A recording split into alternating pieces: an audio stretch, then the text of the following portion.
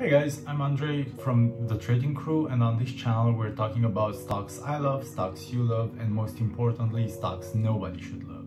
So actually I wanted to hit two birds with one stone here and just be able to explain to you guys what negative divergence means, how to spot it, how to use it, and why it's important as an indicator. So funnily enough, it's actually not an indicator, it's more of an indication per se.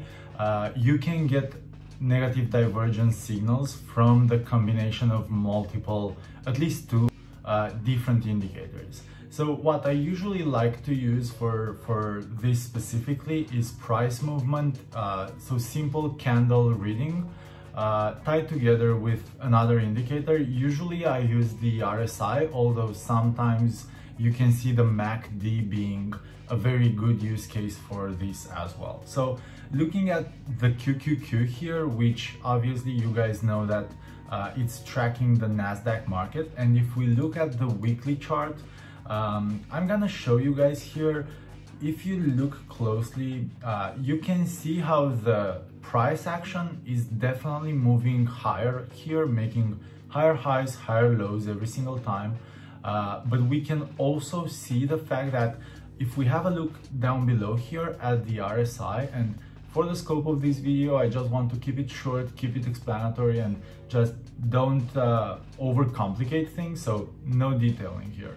But if we look at the price movement and the RSI, you can notice the fact that while the price is making higher highs and higher lows, the RSI isn't doing the same thing. So the RSI is actually tapering off here on a couple of these instances. Again, this means usually this is a bearish sign. This is called a bearish negative divergence. So whenever this happens, what exactly should you do? Should you just go ahead and sell all of your stocks as if doomsday is coming? No, not really, but you should be aware of it. Obviously, what does this mean for Nasdaq in particular? Potentially, it means that we're either going to go into a period of consolidation where the stock is just going to continue moving in between certain ranges rather than continuing to move higher and making higher highs, or we might be looking at going into a bearish market. We don't have a crystal ball, so we have zero actual clue on what's going to happen here. So obviously, do what you guys think, do your due diligence, hedge if you want to hedge, use options to be able to hedge your portfolio and just be able to have your portfolio not go as low as the market does in case of a market correction. But I just wanted to make you guys aware of the fact that we have this on the weekly chart. Now, obviously you can spot negative divergence across all of the different time spans here. You can look at 4 hours, you can look at daily, you can look at weekly. The more it happens, or the clearer the sign and the bigger the time span, the worse possible and longer term possible repercussions. So obviously, if it's a weekly type thing, and it's already been happening now for what looks like the better part of the last 8 months, the higher likelihood that it is going to happen at a certain point, either again bearish or just trading within a certain range without really having a clear move to higher or lower ground.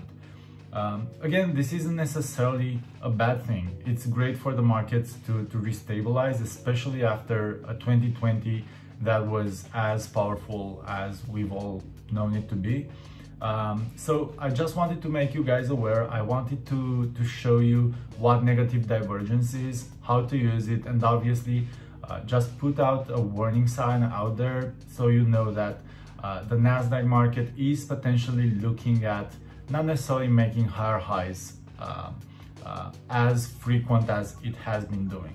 Basically, what it means is that it's still accelerating, but the acceleration isn't as powerful anymore.